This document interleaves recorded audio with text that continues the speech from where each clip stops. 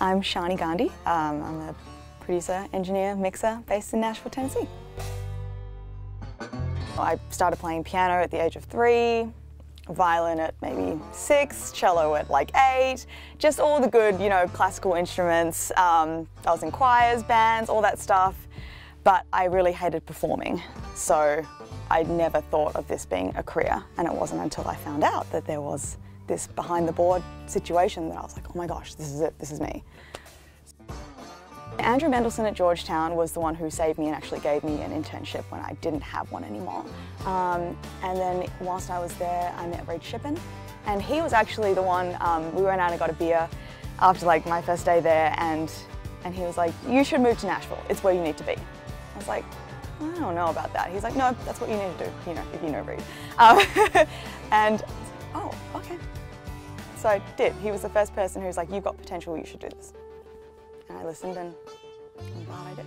I first moved to town and started working for Michael Wagner. There was actually, I think it was a band from Edmonton, Canada called Striker.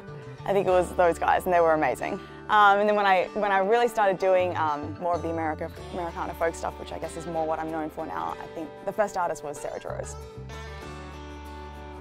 I like it all. I think one of my favorite things about this job is that it's always different. Like I could find a job that paid me like $5 million a year, but if I had to do the same thing every day, I would go nuts. I'm just that person, so thank God I found this job.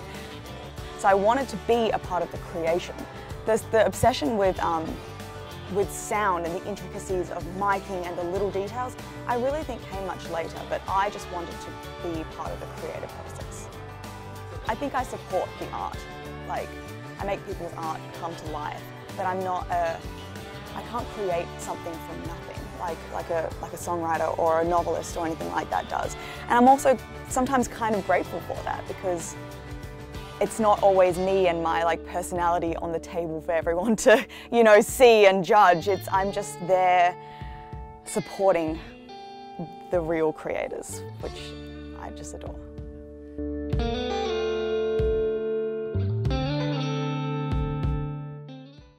What's up, y'all? This is B.O.B. This is G-Eazy. I'm Mo. This is Julia Michaels. This is Logic. Make sure you subscribe to the Recording Academy channel. Flex.